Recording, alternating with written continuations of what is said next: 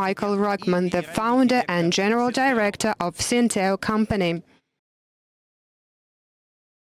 Thank you. Glad to be here today. I have a few things to talk about in terms of leadership in the digital age. And basically, if we're talking about leadership, there's a very it's an important topic these days for a number of reasons. And also, just the business environment is going through a number of changes. If we look at globalization, like digitalization, the change of behavior in the workforce, all kinds of different elements that are affecting business. And leaders have to evolve along with these evolutionary trends in business as a whole. So I'm going to go ahead and share the screen so that we can start the presentation. And we're just going to start with a little bit of talking about the evolution of business models. So if we look at what's happened in the world over the last, say, 50 years, there's been an evolution of business models going from balance sheet centric business models to product centric business models to customer centric business models and ultimately relationship centric business models. So if we take we're not going to go into too much depth in each one of these. And actually this whole presentation today, which is 35, 40 minutes, is part of a much larger course that we do that goes over the course of 3 days on how businesses are evolving and actually how the leaders need to evolve along with the business. So this today is just a little sampling of the topics in the larger course. So if we look at these different business models, balance sheet centric business models are distant from the customer. They're very much centered on, let's say, production environments, things like that. A product centric organization is focused on how do I maximize my productivity and how do I spread my product out, my offering out to the largest possible audience. A customer-centric organization is going to be wanting to understand what is it that my customer is trying to do, what is my customer trying to achieve, and how do I use the instruments that I have in my business to help my customer achieve their goal, their desired outcome. A relationship-centric business, on the other hand, is actually thinking about the relationship with that customer, not just an individual need, but even cyclical needs that pop up. So there's an example that I always give from the banking industry. I always say, okay, a product-centric bank, if you say I need a car, they're going to offer you an auto loan. A customer-centric bank, if you say I need a car, they say, well, look, we've got partnerships and all kinds of different things. Let's give you a solution that includes the auto loan and the insurance and a discount from a dealer and roadside assistance and all kinds of things because we can orchestrate that whole thing for you. A relationship-centric organization is going to look at me and say, hey, you just bought a car. You're probably going to want another car in 3 to 5 years. So let's get you started on that because the more efficiently we manage the cyclical nature of purchases, the more we can create value for you as our customer. So these are very interesting stages in the evolution of business models, but also in the evolution of thinking of the leader. So the leader, as I said, in a product-centric business is thinking about how I get my offering out to the largest group of people. Not very important if they need it or not. How do I get my product out there? Customer-centric, the form of thinking is so different because it's about what is my customer trying to achieve and how do I help my customer to achieve that goal. The relationship-centric is, again, the nature of relationships, and these can be relationships with customers, but also relationships with partners, employees, any counterparty that the business is going to have relationships with. Now, where we are globally is kind of in this little bubble here, which is stuck between product-centric and customer-centric business models. And there's a little bit of a problem with this. The problem is in the format that we used, let's say, data and CRM systems. I mean, the whole idea of customer-centric business models was that we would learn from the data and we would have all of this knowledge about our customers and we would be able to offer them the right solutions at the right time for the right price and so on. And that just didn't happen. So what happened is product-centric business models implemented CRM functionality and it stretched out the lifespan of a product-centric business model versus actually helping to transform the business into a customer-centric business model. Now, there's a few examples that I wanted to share with you of customer-centric and relationship-centric offerings. My iPhone, for example, is purchased on an iPhone upgrade program in the United States. So I pay a monthly fee. Everything is included, including Apple Care and Apple Care Plus. So if I lose it, it gets stolen, I break it, I get a new phone, no questions asked. And then the interesting thing is every year they send me a new phone, and every year I send the old phone back. So every year I have this fantastic new phone. I don't have to think about it, and it's just like a subscription. And subscriptions are a very interesting part of relationship-centric offerings. Anything that has a cyclical nature to it, that cyclical nature can be managed or even manipulated. So Apple, the reason they launched this was they realized that the average span for purchase, the average cyclicality for purchasing a new iPhone was one phone every 2 years. With this program, they now sell one phone every year. They have to figure out what to do with all the millions of old phones, but that was not such a difficult task. So they managed to manipulate that, and that is and the iPhone is one of the key drivers of Apple's share price. So a very interesting thing to manipulate that cyclicality of the iPhone purchase. Now, a couple other examples. Cadillac launched a service in New York, and as far as I know, they're rolling it out into other large cities in the US now, where they created a big kind of carpool of Cadillacs in New York City.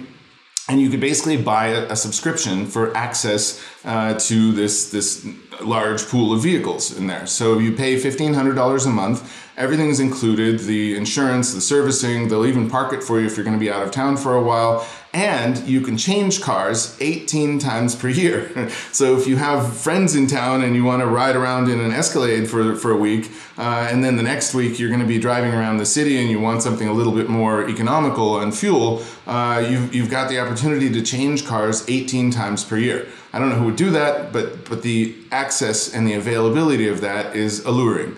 Another fun example is Massage Envy. Massage Envy is a chain of, let's say, massage places, salons, and they have actually other services there like skincare and stretching and fitness and things like that. But it's basically you're paying a monthly fee for a tariff plan, and that tariff plan has certain things included. And if you don't use it all, it rolls over to the next month, or you can give it to a friend or whatever. So it's interesting, and they have 1,150 of these locations where you can use any of the services in any of the locations for your monthly fee. And if you're using more, then you get discounts on the additional services and so on. So again, access and a subscription.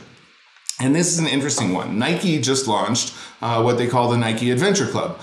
So this is a subscription to shoes for your kids. I kind of wish they would do one for me, but so far it's only for kids.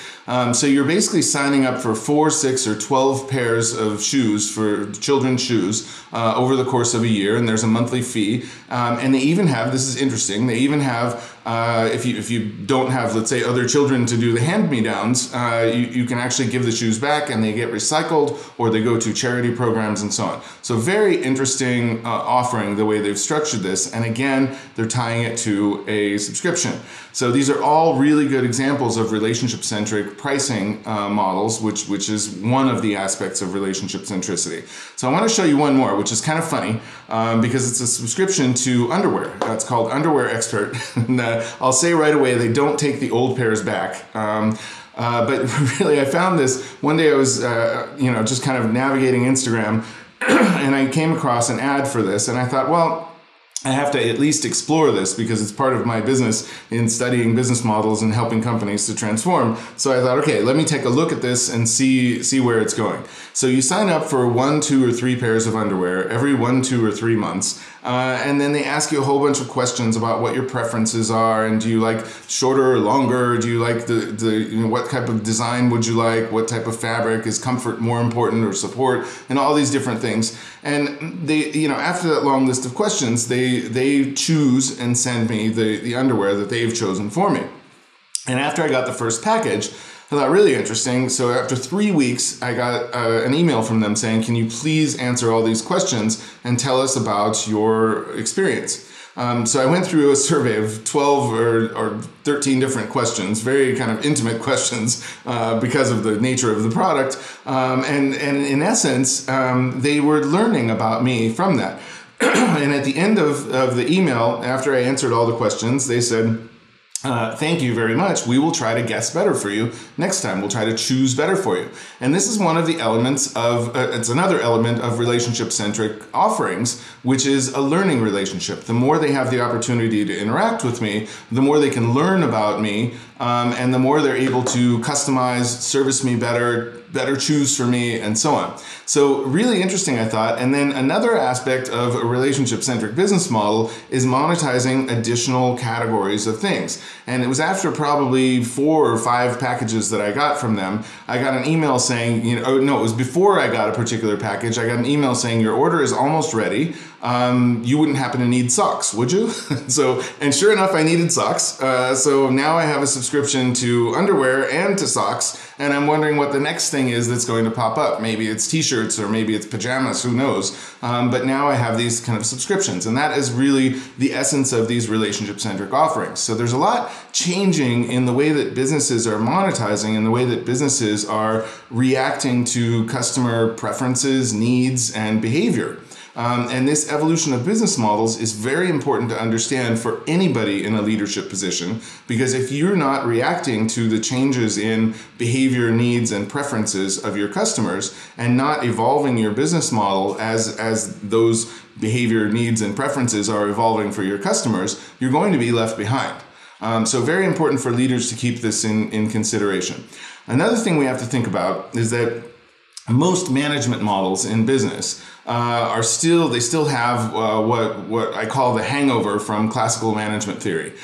So 3 main players in classical management theory from about 100 years ago. You've got Max Weber, you've got Henri Fayol, and you've got Frederick Winslow Taylor, who were kind of the fathers of this classical management theory. And if you look at Frederick Winslow Taylor, he had some very interesting influences on management theory, and a couple of them were this idea that you need to separate the doers from the thinkers in an organization, and you need to focus all of the doers on doing things the one best way and making sure that everything is engineered for efficiency and so on. Well, that was really interesting 100 years ago when most of the doers were hands on a production line. But if we look at everything that's happened over the last 100 years, a lot of that may not be relevant today. We've got different industrial revolutions. If we look at the 4 different industrial revolutions that we can talk about, we've got differences in the nature of markets and how markets have evolved over time. So where 100 years ago we had these kind of spacious markets with little competition, or we had local markets with high customization. Now we're getting into the globalized marketplace where we've got competitors from all over the planet. And if you've got a digital product, it's even worse. Because you can, your customer can be buying from China or from India or from the US or wherever, and they get their digital product, and all of a sudden the markets are overly saturated. So everything has changed dramatically, and the way that value is created has also changed. So if we go back to the early 1900s, when these management models were designed, or when classical management theory was designed, since then, we've had the optimization of tasks, we've had the automation of simple tasks, we've had the automation of complex tasks, we've got robotization and artificial intelligence coming online now everywhere. And so all of these things have dramatically changed the way that businesses need to be managed. And these management models have evolved very little. And most businesses are not designed for what we refer to as complexity. They may be designed for things that are complicated, where we may not understand what's happening at every step of the process, but the outcome is fairly predictable. In a complex environment, we don't understand what's happening, and the outcome is very often unpredictable. So we get into these situations where people are involved, and it requires multiple possible reactions from an organization. And remember, now we've automated all the things that we could automate, and we've created robots and artificial intelligence and so on. So we very much need now a workforce that is able to think and analyze and react. And that form of intelligence has been starved from the front line for years. So the intelligence has been very much held up in the hands of a small group of people at the top of a hierarchy. And now we need people on the front line to be able to think and react to different situations and react to uncertainty in a very unique way. We also need different forms of intelligence to reach the front line, like emotional intelligence and social intelligence, things that allow us to have empathy and to understand another person's situation, understanding our customer's situation, and have social intelligence, which actually allows us to have the skills to develop and manage relationships. Those skills often are not spread all the way down to the front line, and people don't have the emotional intelligence and social intelligence on the front line that's needed in this new environment. So where we actually start looking at these radically decentralized business models, the management models that we have from the past, from classical management theory, are actually making this very difficult. It's actually making it very difficult for us to decentralize, to push intelligence and decision-making authority down to the front line, but because we have all these classical structures and bureaucracies in place. So if we think about this is going to be the question of the next decade, which is what is centralized and what is decentralized. And every business is going to have to find this balance. But in principle, things that are going to be closer to customers, that require thinking and emotional and social intelligence and the ability to react to uncertainty, those are things that we need to push down to the front line. They need to be decentralized. Other things can remain centralized. And when we think about this from a management model standpoint, we've kind of got 4 management models that fit very well with the evolution of business models. So in a balance sheet centric environment, you've got these hierarchical directive structures where it's really based on control, how much we can control people. In a product centric environment, we move to matrix management, and you've got multiple different people that are influencing the work that the worker is doing. That actually is a bureaucracy, if we think about it. Yeah? In a customer centric environment, you get this kind of entrepreneurial partnership, this idea that we're co-creating and coaching and things like that, this collaborative leadership model. And in a relationship-centric environment, this is where you get the adaptive organization, the agile environment, that mentality of flexibility and being agile and almost a laissez-faire management style. But leaders in this environment don't necessarily need to be laissez-faire. They actually need to be inspirers. They actually need the ability to influence and guide. And it's a very different form of leadership than if you're in a hierarchical control environment or a matrix management environment. Those are authoritarians and managers. They're about controlling the work that's done. The ones on the right side here are more about inspiration and guidance and moving people to the right place.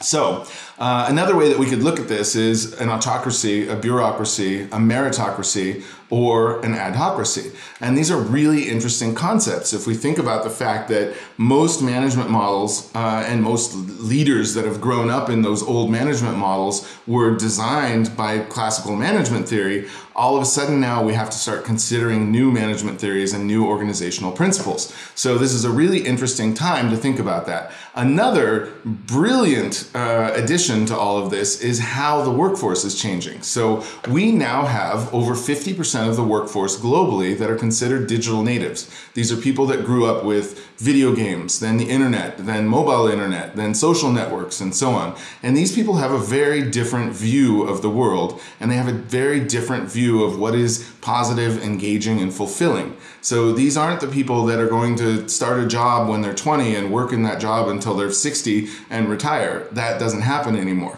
So these are people that, as I said, have a very different view of what is positive, engaging, and fulfilling, what is fun. And really right now, the work environment for the majority of these new generations is not necessarily designed to keep them engaged in a positive and fulfilling way. So this is a challenge, and it's a challenge, again, for leaders.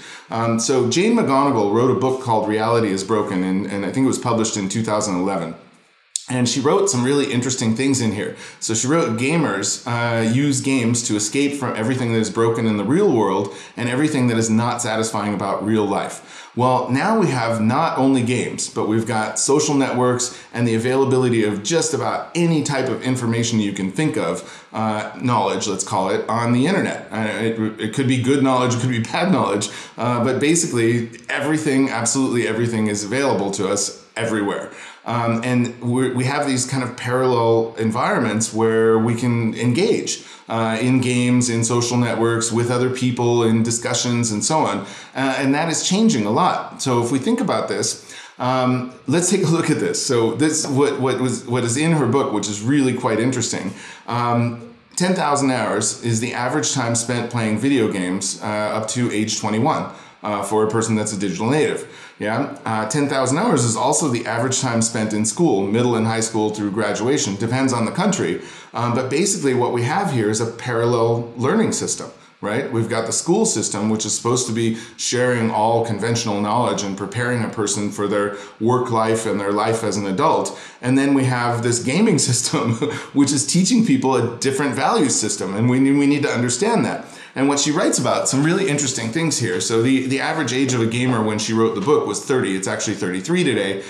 Digital natives are the people that were born into this kind of age of digital video games and so on. But they now are more than ever people that have grown up with instant connectivity, internet, mobile internet, things like that. 6.3 hours per week, the average amount of time spent on games. It's double that if you're under 18. And if you add social networks into this, you get double that again. So very interesting where the attention is going for these audiences, right? Before this, their attention was spent on communicating directly and maybe learning things and so on. And really, games are nature's learning engine. So this is really interesting. The area of our brain that engages when we're engaged in games and social networks is also the area of our brain that's responsible for learning and memory. So quite interesting things here. Now, what Jane writes about, which is quite kind of cool, is that the values that people are learning when they're growing up in this gaming system, as opposed to the traditional education system, are quite interesting. Blissful productivity. They enjoy what they're doing, but they're being productive. Social fabric, they're collaborating with each other and communicating with each other, and they have these ties to each other. Urgent optimism, they've got to win the war with their tank. They've got to go save the princess or save the kingdom or whatever. They've got this urgent optimism, but they're optimistic about it because they can do it. And if they fail, they're likely to get another life and the game's not over anyway, right? And then the epic meaning of all of this. Really, they're doing great, fantastic, epic things inside of these games. And if we compare that with the work environment, we're clearly not living up to these expectations. So in games, we've got structured experiences. We're trusted with epic missions and inspiring stories. Collaborators are ready to work together on common goals, constant positive feedback and rewards for achievement. And we're encouraged to take chances and try new things in these games, right? Because we get another chance if we die. The work environment is not living up to this at all. Work is often unstructured. We're often not trusted unless we've proven ourselves time and time again. Work environments can be hostile and competitive, and you might have office politics and all these different things involved.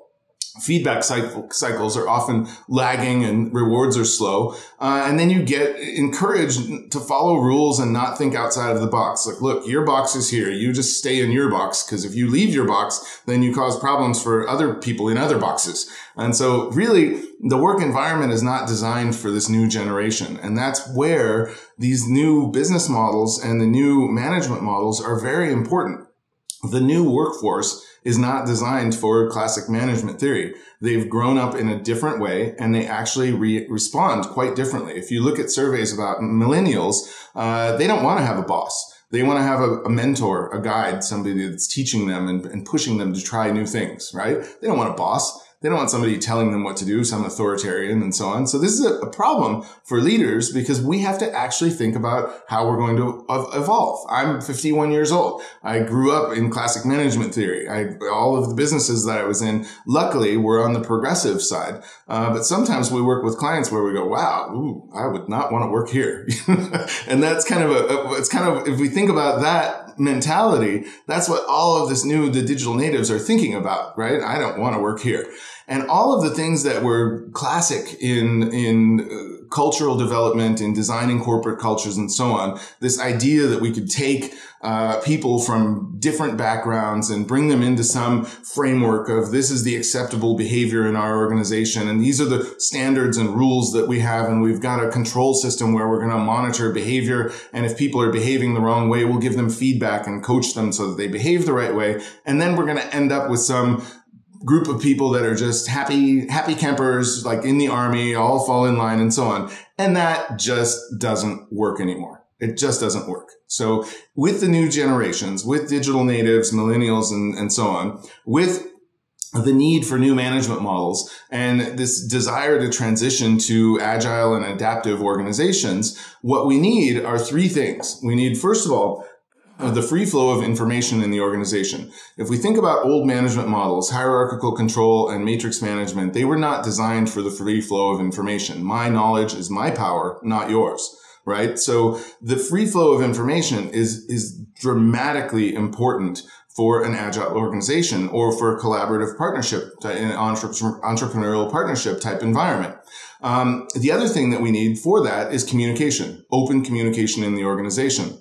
This idea from classic management theory that you need to go up the hierarchy across and down the other side of the hierarchy to communicate with someone instead of just communicating directly doesn't work anymore. It's strangling the organization from this free flow of information and communication. The second thing that we need is collaboration, the social fabric that we had in games. All of a sudden, we need that social fabric and the epic meaning that we're all working on something really great, and the urgent optimism that we're going to launch it quickly and ahead of our competition and so on. We need that in the organizations today. And classic management theory strangles that as well.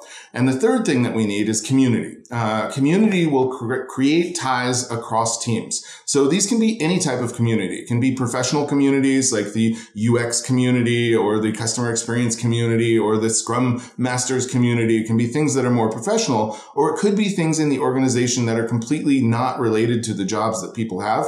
So the New Moms Club in the organization or the Harley Davidson lovers in the organization. These things are going to create ties and loyalty, but they will also enhance the desire to communicate and to collaborate. We are more likely to collaborate with people who have shared interests and shared values. So these communities will help us to identify and establish those relationships in the organization. And these are all inherent things in relationship centricity as well.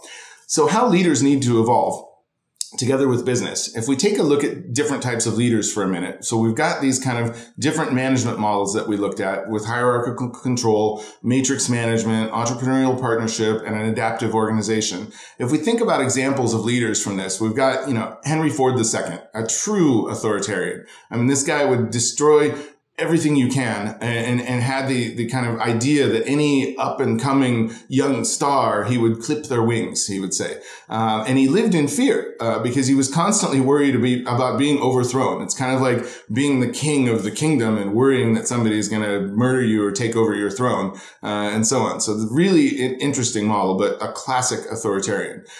Jack Welch, people say he was a great leader. He wasn't a leader. He was a great manager. He was a matrix manager, and he knew how, from classical management theory, he knew how to drive that organization. And a lot of things, like from Frederick Winslow Taylor's book of scientific management, where he said the weakest workers need to be removed, Jack Welch would actually fire 10% of the weakest workers every year from the organization. And that was his way of consistently improving, not investing in helping people to be better, just firing the people who are the worst. Not wondering why they're bad at what they do, but just get rid of them. Let's get some new blood in here. And that's why I have a hard time calling Jack Welch a great leader. He was a great manager, but a leader wouldn't do that. Yeah. Then you get Howard Schultz, which is it's kind of a coaching mentality. Very good with co-creation. Very good with delegating, allowing people to have an entrepreneurial spirit in the organization. Quite good with all of the elements of being in a great big organization, but maintaining an informal partnership type feel of collaborating in the organization. So he's a good example of, let's say, a customer-centric collaborative leader and so on. And then you get Mark Zuckerberg. And I don't often use Mark Zuckerberg in positive examples, but Mark Zuckerberg is an interesting example of a mentor in this case, largely because Facebook grew so absolutely insanely fast that they didn't have time to implement any of the old classic management bureaucracy type theories. And they turned into an adaptive organization quite quickly. And they had no choice. So this was exactly what they had to do. It wasn't by design. It just happened in that way. And as a result, Mark Zuckerberg has to lead by influence and guidance and inspiration and things like that. So there's no kind of formal management authority in his style. One of the things that I like about him is if he's going to hire people that are his direct reports, that are his team, on his level. He prefers to hire people that he would work for himself. So bringing the best leaders around. And this is kind of, as I said, that laissez-faire leadership style, like Ronald Reagan, who insisted on having the absolute best team, and then he would delegate and people had the autonomy to do what was agreed upon. So these are some of the principles of an agile environment or an adaptive environment where work is distributed. So now, if we look at this, we're going to find these things. So boss, manager, coach, and mentor as the kind of clues for what leadership looks like in these different evolutionary phases. So the boss is the authoritarian. The manager is the matrix manager. He knows how to manage all of those connections in the bureaucracy. The coach is the collaborative leader. The mentor is the inspirational guide. So we get these models, and there are things that great leaders understand with this. First, they understand that consensus doesn't work. So you've probably seen this before. This is the law of diffusion of innovation, but it actually works in any organization when we're looking at change and transformation. We are never going to get 100% of people that are going to adopt the new ideas. And change is a new idea, just like innovation. We're going to have 2.5% of people that are the innovators. They're helping us to detail the ideas as leaders. We're going to have 13.5% that are the early adopters. They're willing to jump on board and join the project and join the movement without having proof that it's going to be successful. Then we've got the early majority. These people are the ones that will help us to scale any new ideas, because once they have basic proof, like some pilot project that shows that it's going to be successful, then they will jump on board. So, and the last half, we have to just ignore them because they take far too much energy to try to convince, and they really don't contribute well during any type of movement, change, innovation, and so on. So great leaders understand that their focus of their attention for inspiration and guidance goes into the first half of this chart, the innovators, the early adopters, and the early majority. Great leaders also understand that old classic management theory doesn't necessarily work anymore. The Frederick Winslow Taylor principle that I will pay you more if you produce more doesn't necessarily work when we're doing things that are strategic, creative, anything that engages basic cognitive skill. The old principles of money for productivity don't necessarily work. And the new principles of motivation for this new environment is autonomy, mastery, and purpose. How do we have the autonomy? Think back to our gamers. Gamers have the autonomy when they're playing a game. It's their environment. It's their game to win or lose. Yeah. Mastery. They're getting better with each round of the game. Each round of the game gets a little bit more difficult for them because they're learning. And again, gaming engages that learning center in our brain. And purpose. Again, in games, we've got this kind of epic meaning that we were talking about, the urgent optimism, the social fabric, the blissful productivity. We've got all of that stuff, and we're missing that in the workplace. So leaders that understand the principles of motivation for this new generation in this new environment are going to understand that autonomy, mastery, and purpose are the key motivators. Also, we're going to understand that interpersonal relationships, team dynamic, and communities are going to drive absolutely everything. Corporate culture must be developed for trust and cooperation if we want to be successful in these new management models with the new generation.